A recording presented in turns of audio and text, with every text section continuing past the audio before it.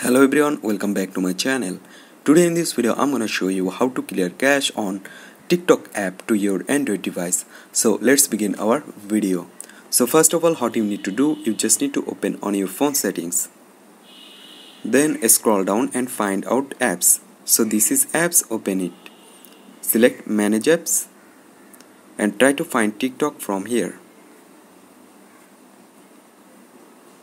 So if you don't find here, just simply go on search bar and type TikTok. Open it.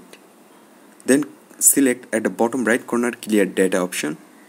Then select clear cache. Then OK. That's it, and in this way you can clear your TikTok app cache. So I hope you can understand and hope guys this video can help you. Don't forget to like and subscribe to my channel.